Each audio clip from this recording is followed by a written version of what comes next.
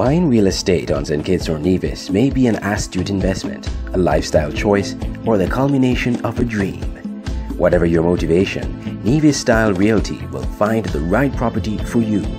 We will ensure that all legal aspects involved in buying, selling, or renting properties are covered, giving you more time to relax and enjoy the laid-back style of our Caribbean islands.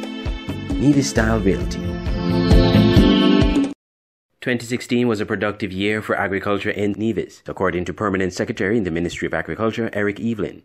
SK Newsline spoke to Mr. Evelyn recently at the Ministry's office in Prospect, Nevis. One of the high points for the Permanent Secretary is the increase in onion production. And onion is a crop that is always in very high demand here in Nevis as well as in the Federation and region-wide. It's a crop that is a product that is utilized very widely. And so we would have had some good successes in the past with onion production, and so we have decided to go back heavily into onion production. And so last year was no exception. I must say that last year's production, we were able to realize 119,000 pounds of onions from the crop last year, and that was an increase of some 16,000 pounds from the previous crop. And what we're trying to do is to have an increase in terms of production per acre.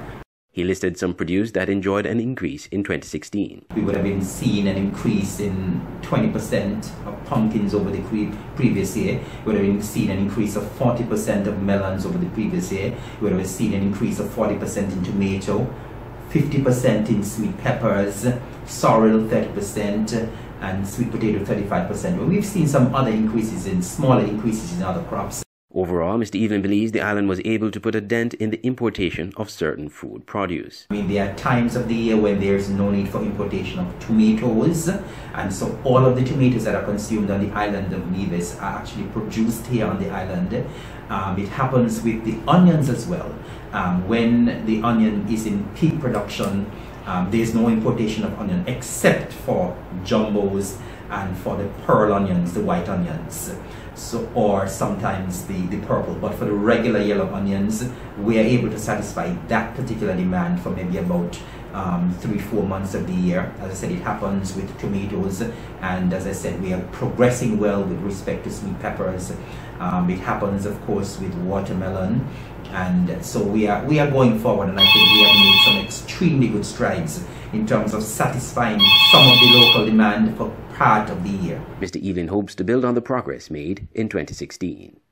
Andre Huey, SKN Newsline.